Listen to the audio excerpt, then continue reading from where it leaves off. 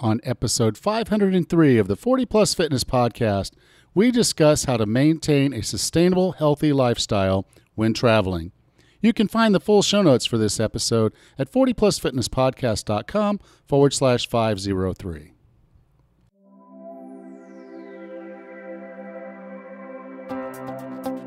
Have you decided you're ready to make a change?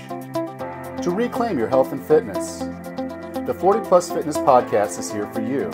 I'm your host, Alan Meisner. I'm an NSAM certified personal trainer with a specialization in corrective exercise and fitness nutrition.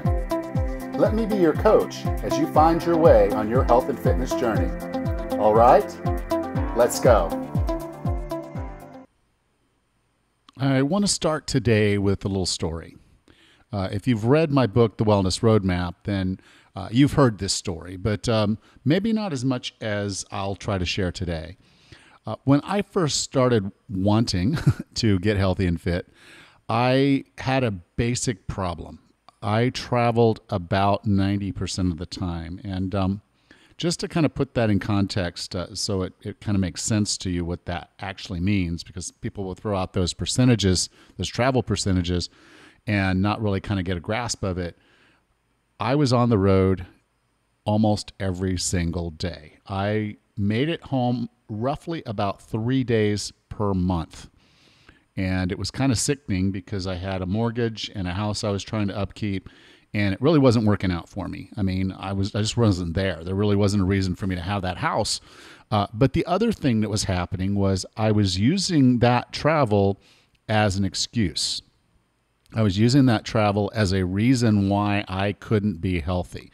I would get on the road and, of course, get into a hotel, and I'd find myself in the bar, having my dinner at the bar, having some drinks at the bar, and I really wasn't doing myself any favors because I was letting the travel direct what I was doing in my life rather than directing what I was doing in my life and looking at travel as a challenge, something that was potentially going to stop me from being successful, but only if I let it. So today I want to share with you some strategies, tactics, some things to think about if you find yourself traveling and you're concerned that travel is going to mess up your desire to get healthy and fit, because it can be done. And today I'm going to share how that happens.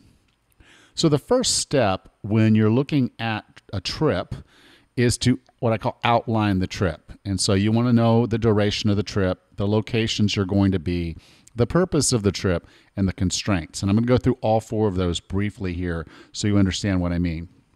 The duration is pretty simple. How long are you going to be gone? If you're gone for a few days, maybe that's not a big deal. But if you're traveling for a few weeks, like I am as this episode's going live, then you've got to think about the long term of this. You don't necessarily want to take off the whole time. And I'll get into that in a little bit more detail in a minute. Second is the locations. If it's a trip to one location and you're going to be in that one location for a while, that's actually maybe pretty good. If you're traveling to multiple locations, then this becomes a little bit more challenging, and we have to look at our strategies and tactics a little bit differently. The third thing when you're looking at outlining a trip is, what is the purpose of the trip? Is this a holiday? Is it a vacation? Is this a work trip? Is this, maybe a mix of all the above? And because of the purpose of the trip, that might define some of the choices that you get to make. So more things might be out of your control depending on the purpose of the trip. And the final thing when you're outlining the trip is to go through some of the constraints. So if you know that, okay, there's going to be business dinners and things like that happening, or there's going to be family get-together, and that's going to make it very difficult for you to maintain your eating habits and things like that, you just want to know what those things are. Knowing and having a plan is going to help you. And we're going to get into the planning in a minute, but outlining the trip gives you kind of the filler details so that you know what's possible and what's not. And that takes us to the second step of this, and that's mindset. There are going to be things when you're traveling that will be just completely outside of your control. and there's really nothing you can do about it. Perfect example was this. I was on a flight expecting to get home, or actually get to my location of my hotel by, I figured, about 2 o'clock in the afternoon. I said, okay, I can go check into the hotel and then go across the street to this gym, and I can get my workout in, and we're golden. Only to have them come over the intercom and say the flight was delayed for at least an hour. So I decided, okay, what can I do? And I started walking around the airport. Now, the previous me would have found myself in a bar not far from my gate, monitoring when the flight was going to take off. And that particular flight didn't take off for 6 more hours. So you can kind of see the difference. I decided to walk the airport instead of heading to the bar and having a few drinks. So having the right mindset to understand that things are going to happen, there's going to be constraints, is really, really important. And there's going to be things that you actually do have under your control, and that's where you want to start setting a reasonable pace. So as you get into the concept of making it work when you're outside of your routine, sometimes the things are going to hold you back, and sometimes things are going to work out in your favor. And you have to take the pace and do it the way that you can do it. So it's better to do something than to do nothing. And so finding the pace and being comfortable that your pace may change throughout this trip, under your control or not under your control, is really important. And next week, we're going to talk a lot more about pace. But I just wanted you to understand that the reason that we want to focus and understand pace is that really defines how we look at things. And if we don't feel like we're making the progress we need to, a lot of people will quit. They'll say, oh, well, flight's delayed, I'm not going to get the workout in. And they find themselves sitting at the airport bar. Okay. So set a reasonable pace, a planned pace, but at the same time, realize you have to be flexible of things that are outside your control and be comfortable that that's okay. But the other side of that coin is focus. So don't let the travel and the excitement and all the different things going on turn you away from what you really want to do, what you really need to do. And sometimes that's when you want to bring in accountability. Find a friend, find a trainer, find somebody who can help you stay accountable to the plans that you make for those trips. When I'm working with my clients and they say, hey, I'm planning this trip, I'm like, what's your plan? And when the client comes up with a plan before they take the trip, I can tell you almost 95% of the time, they're going to come back from that trip happier about what they accomplished and what they didn't do wrong than if they didn't have a plan at all. So that takes us to the next stage of this, and that's the planning. Now, we've already outlined our trip, so we know a lot about where we're going to be, how long we're going to be there, and some of the things that might constrain us or get in our way. So now we need to do a little bit of research. And one of the types of research that's really, really important is understanding where you're going to be and what's available to you. So the first available to you thing is the room amenities. Maybe you can stay in a room that has a kitchenette or just in a refrigerator, something that will help you. Also, you can research local grocery stores.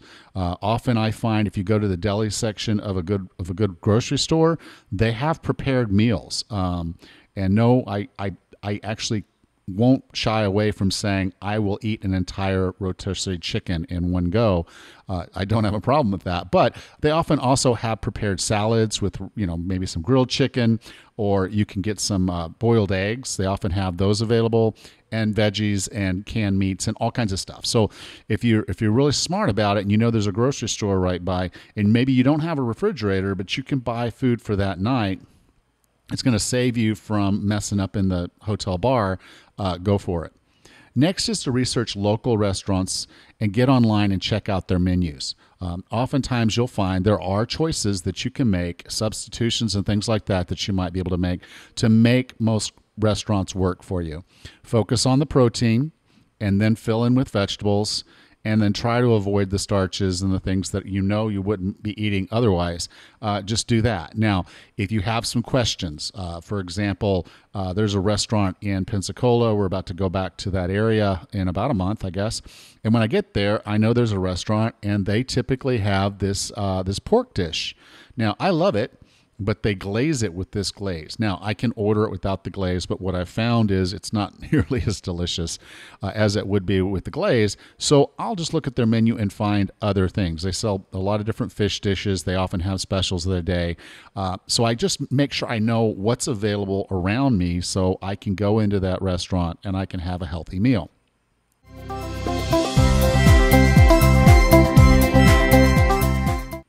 This episode of the 40 Plus Fitness Podcast is brought to you by Timeline Nutrition, the makers of MitoPure. We've talked about the importance of mitochondria, the power generators at the heart of nearly every cell in our body.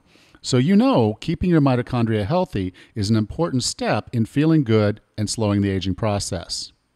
Several years ago, I read about pomegranate being a superfood, but I could seldom find it at the grocery store, and the juice has more sugar than a Coke. So I ditched the idea. Now there's Timeline Nutrition's MitoPure. We learned that it's the urolithin A that seems to be what's improving the mitochondria, and the pomegranate was providing a precursor. We can't get urolithin A from food. Basically, our gut bacteria turn L-arginins in the pomegranate into urolithin A. Unfortunately, most of us don't produce enough urolithin A to optimize mitochondrial health.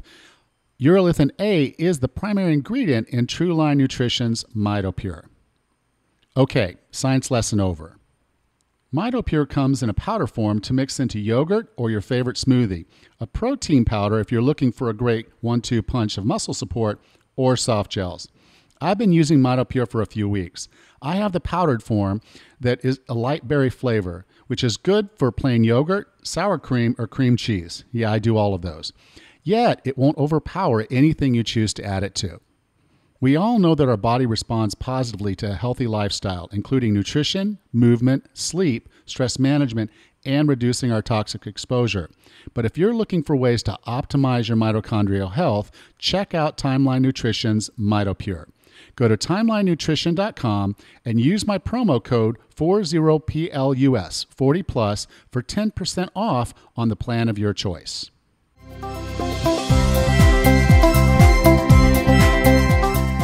Finally is gyms, and this is important. Yes, you can do a workout in your room. You can do body weight work, obviously, and you do a lot of other things, and I'll talk about that in a minute. But if you're working out at a gym, if you're doing your resistance training at a gym, sometimes it's really hard to find something that's exactly like what you had. So it's worth doing the research to see what is available. Many hotels have a gym. Although many of those gyms are not really up to standard. They may not have the equipment that you're used to working out with. So knowing that, okay, I'm going to this, they have dumbbells and they have a machine, a cable machine, so I can do these things.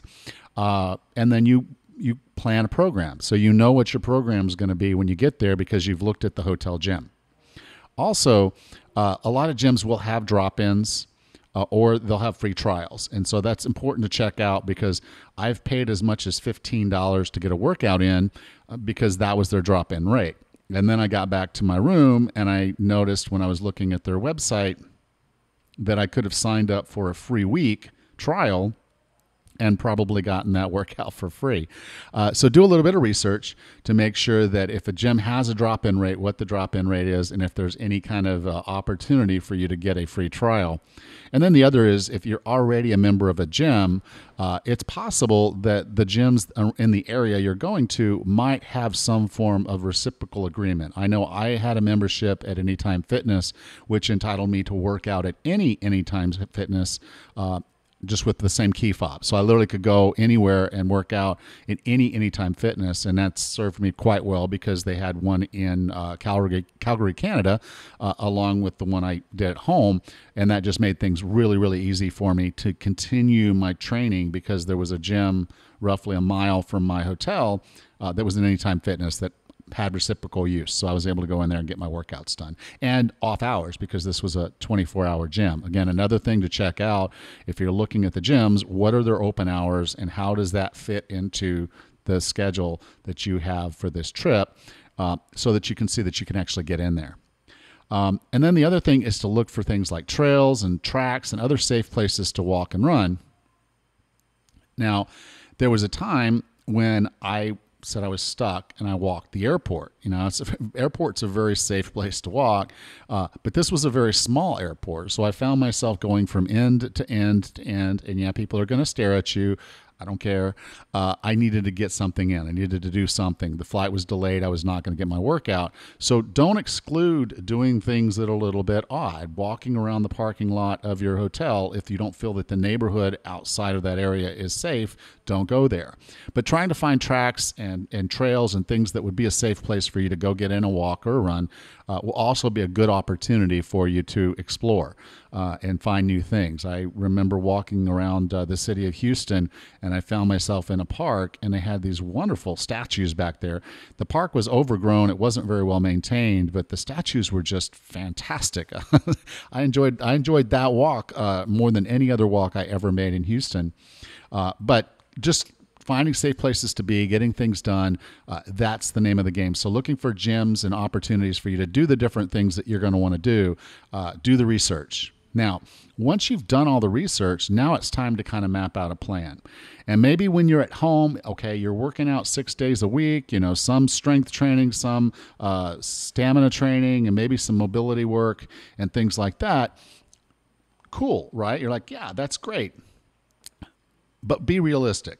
If you know you're going to have business dinners and those tend to run until 11 o'clock, and you're got to, go to the next meeting the next day at 7 o'clock or 8 o'clock in the morning, you shouldn't realistically plan to wake up at 5 o'clock in the morning and get your workout in. You need your sleep. So be realistic about when and how you're going to get your training in. And just realize you might not get it all in, but be realistic. If you go in there thinking you're going to be able to do every day, probably not going to work. And I'll give you a perfect example of the trip I was planning, and I'm on now. Okay, we're driving most of it. You've been on the Facebook, you've probably seen my track that I'm going to be taking. And there are days when we're driving for 7-8 hours, and then we're going to stop, and then we'll drive the next day to finish that trip, that actual leg of the trip. And so as I'm driving down the highway, I'm obviously not necessarily going to get a workout in, but one of the things that I've kind of planned a little bit of buffer time is that if I feel like it, I might just go ahead and say every 2 hours I'll stop at a rest stop and I'll just walk around for 15 minutes. And if I do that a few times over the course of those 2 days, I'm going to get a good half hour, 45 minutes, maybe an hour each day of walking in. And that's going to actually be pretty good. Also, I'm looking at the hotels I'm going to arrive at to see if they have gyms there. So if I arrive early enough in the afternoon, I go in, get a workout done, have my dinner later, shower and have dinner, and we're good. So I'm being realistic about it as I want to fit this stuff in. But if I don't get an hour's worth of walking, I'm not going to beat myself up about it. I just know what's possible, and I'm going to try to get it done. The next is kind of build in contingencies. So yeah, maybe there is a hotel gym, but the reality is that they don't let you in the gym until 8 o'clock in the morning, and they close it at 7, and that doesn't work for your schedule. And true story, some gyms will do that, and even though you're using your electronic key to get in the room, get in the gym, it doesn't work until 8 o'clock, until they have someone available to come down there and clean it and look after it. So just realize that you might have to build in some contingencies. So maybe you're bringing some resistance bands with you. That's a good thing. You pack those in your bags. You have those. You can do a workout in your room if you need to, and carry food. Also with it, bring some tennis shoes. If you're going to do some running and walking, make sure you have what you need, and maybe carry some food. I would always get some really weird looks when I was going through checkouts when I was trying to do this stuff, because I would carry sardines with me. I would carry smoked salmon in little packets. I would carry tuna, and I would carry protein powder in little baggies. And sometimes they thought that those little baggies in the powder were wrong, and they would say something, and I'm like, well, okay, it's protein powder, and I'm making a bicep muscle and pointing my bicep, and muscle protein, and they look at me, and there's a language barrier, and there's a expectation I might be trafficking drugs, and I was not trafficking drugs. It was protein powder. But just recognize some of those things are going to happen. And one time I was in Hong Kong and I was traveling with my Club Bells, those little 1 pound Club Bells, and I had them in my carry on. And they wouldn't let me carry them on once I was leaving Hong Kong. I had flown there with them, but they wouldn't let me fly home with them. And they said you can ship them home, and it was like $120 to ship them home. And I'm like, I could buy 3 more pair for that. So unfortunately, I lost my Club Bells. But so just realize that there's going to be contingencies. Things are not always going to work out the way you want to, but to the extent that you can plan and map it out, make sure you do. So make sure you have some contingency plans if things don't go as planned. And then the final thing is action. Sometimes we come up with a plan. It all looks really good on paper. And as Mike Tyson says, everybody has a plan until they get punched in the face. You've got to hold yourself to the plan. And whether that's having an accountability partner or marking things on your calendar or however you motivate yourself or keep yourself engaged in this journey, you have to really be diligent while you're traveling to make sure you don't fall off and you don't stay off. That happens more times than not. It did for me when I was first getting into all of this, because I would get on a trip and invariably I'd have a great plan. I was going to work out at LA Fitness across the street. My hotel was great. I could get the foods I wanted locally. Everything was exactly the way it was supposed to be. And then I just didn't act on it. And so I'm only saying that because if you don't do it, it doesn't happen. You have to do it. No one can do it for you. And then the final bit before we end this episode is be kind to yourself. Nobody's perfect. If you slip up, if you decide, okay, I can't do this. I plan to do this. I'm not doing this. Don't beat yourself up. It's not worth it. Be kind to yourself, show yourself compassion. But actually don't let travel be the excuse. Don't tell yourself, I can't do this because I'm traveling. Because I was traveling 90% of the time and I felt like there was no way on earth I was going to be able to do it until I did it. And then once I committed myself, and again, we get back to that word commitment. Once you get back to that word commitment, excuses don't seem to make that much sense. If you had told your spouse that you were going to call them every night and wish them good night, guess what you're going to do every night? Because you're committed and you love them, you're going to make that phone call. And even if you didn't necessarily want to spend that 30 minutes on the phone with them every night, but you told them you'd do it, you're traveling, you need to do it, it's part of your relationship. Make exercise, make a sustainable lifestyle, make nutrition, make the things you're doing a part of you. Do it out of self-love, do it out of commitment, and then don't let travel be the excuse.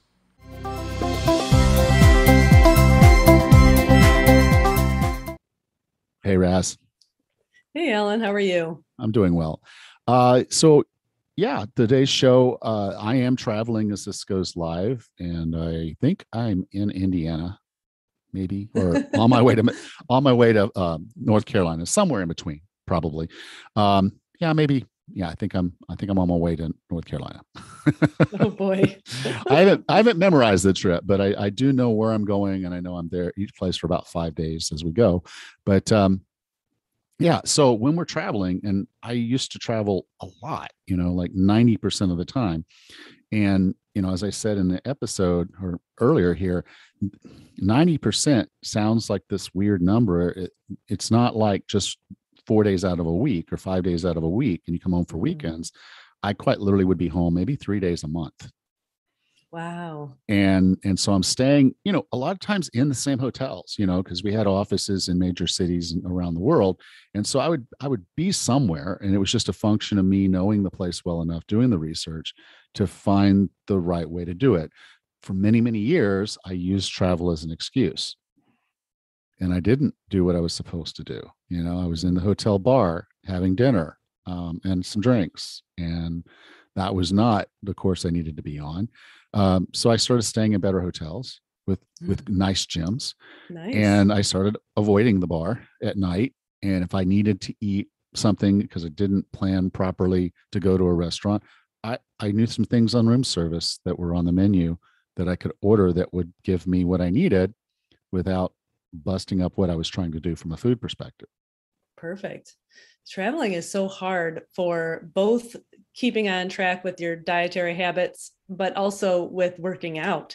It can be such a distraction because on the one hand, you've got literally anything at your fingertips, restaurants, room service. And sometimes when you have that, you feel like, well, might as well take advantage of it and eat all this yummy, not healthy for me foods. But then on the other hand, I know when Mike travels quite a bit, it makes it almost easier to choose the foods that align with his eating or your eating. So it's kind of a tough decision to make. Yeah, restaurant eating is a tough one because um, they're going to find the foods that you enjoy there. They're going to have outlandish sized portions. Um, and they make a habit of giving you the things that people want to see. So you sit down in a restaurant and they plop a basket of bread in front of you, and the Mm-hmm. first thing they ask you is, what do you want to drink? And so it's automatically assumed, yeah, that you're going to have a beer or wine or a martini or Mm-hmm. something at there. And if your company takes that as an expense account item, then okay, who cares? I'm going to expense a couple martinis, Sure. that kind of thing. But it's a problem. It can be a Yeah. problem because if you're traveling a lot, it's all the time. And even if it's just a one off, so you're going on a Mm-hmm. trip, trip for a couple of weeks with friends or whatever, maybe that's time to do that as a detour and just say, this is my detour. But Mm-hmm. what I've found with my clients that are traveling a lot, or even when they're not, is that if they set some boundaries that they know they can do because they've done the planning, Mm-hmm. then they do much better. They come back from trips saying, normally when I go there, I put on 5 pounds, but I went there this time and I didn't put on any weight. And those are huge wins when Mm-hmm. you're trying to lose weight and you take this huge backtrack in the middle of that journey because you were traveling. So just having some basic research and planning done, so you Mm-hmm. know where to go, you know what to do, and you have access to the equipment, or you don't, what's there. Some hotels I'd stay in, I had to run through neighborhoods because there really wasn't a good way for me to work out in their gym. It was this little rinky dink thing with there was a treadmill in there, but I didn't want to just Mm-hmm. sit on the treadmill and look at a TV. So I would get out and I'd run these neighborhoods that were behind the hotel. And after a while, you kind of learn the neighborhoods, learn the loops. You learn where things are over a course of a few days. And if you ever go back there, you can already know, okay, this is a Mm-hmm. safe neighborhood. It's well lit. I don't have to worry about twisting my ankle in a pothole or anything on the sidewalk. Uh-huh. So you start planning that trip. And you mentioned something as we were getting ready to come on, of just how sometimes that's pretty exciting to you to be able to Mm-hmm. do something new, go someplace new, or try a different Yeah. piece of equipment that maybe you don't have at your gym or at your home. Right. And so there are huge opportunities to make this fun, to make this exciting. And I read it somewhere, was that most of us don't enjoy vacation as much as we love thinking about the vacation that's coming up. It's the Oh. anticipation of the vacation that brings us the most joy, maybe Isn't even that more so than interesting? the vacation itself. Wow. So think about it. If you're going on a trip and here's your opportunity to say, okay, I get to look at all these menus and see what I have the opportunity to eat that's going to be Mm-hmm. healthy for me. I get to look around and find hotels that have really nice gyms, or you stay in a gym that's a mile or so away from the office. And I would do that in Calgary. They have this thing, I call it a habit trail, but they call it a 15 plus, and it's basically bridges above the roads that go from building to building. And then there's all Oh. these little shops and things in there, so jewelry store, you know this little C store, and all this kind of Mm-hmm. stuff through there. Anyway, I had to walk half a block to get into this thing, or a block to get into this thing. And then I Mm-hmm. figured out how to walk all the way to our office without ever having to go outside, which Oh, is valuable when you're in Calgary and you don't live up there, and you don't sure. like the cold. So this was a way. And now, what it meant was, if I took the short route and I went outside a little bit more, I could cut it down to a mile. Mm-hmm. But if I got in there and went ahead and went all the way from pretty much point to point, it worked out to about a mile and a half. Mm-hmm. So the walking to work in the morning and the walking back was comfortable. It wasn't cold. and didn't have to deal with snow and ice and everything. And it was already 3 miles of walking just added to my day because I chose to stay in a hotel. Now, most of the folks that worked with me, they would stay in the hotel that was right around the corner. And so they quite literally had a, just walk across the street kind of thing. And I would stay in this further hotel and do this walk every time. So just recognize there are ways. If I could do it with 90% travel, you can do it. That's awesome. What a good thing that you found that little habit trail to extend your walks. I'm sorry if you're from Calgary. I know you probably hate hearing that, but when there's just a bunch of people walking through tubes from building to building, it's a habit trail. That's awesome, though. Well, that is convenient, though, to keep people out of the snow and the bad weather. When Mike travels, he's got a new facility he has to travel to fairly often, and he found this really neat trail. It's asphalt paved for the bikers, and on the side of it, there's about a foot and a half of a more rubberized surface for the runners to go on. And the way he's described it to me, it goes through some breweries and some restaurants, and so he'll do his run in the morning before work, and then when he's done with work and comes home, he has a place to walk to for dinner and walk back to the hotel. So he now that he runs a lot more, he finds these little places where he could get some exercise in and some healthful walking around dinner time. It's pretty neat. Yeah. And that's another cool thing about this. If you're in a town that you're not that familiar with, is sometimes these walks can just be wonderful ways to discover things that you never would have seen from a car. Absolutely. I remember walking through Houston and I came upon a park. And so I said, okay, I'll just walk through this park. I'll be, anywhere. And so I'm walking through this park and they've got these just wonderful statues, there's this angel statue and this, I'm like, no one would know this was here. Wow. This park was, you couldn't see it from any major road. And I was like, this is crazy. I could have come here and been this close to something this cool and not known it was here. So getting out and doing these things, walking around, again, in a safe place, you want to make sure safety first, but there's opportunities if you take some time, do some research, and then just get out and explore. That's awesome. I love that.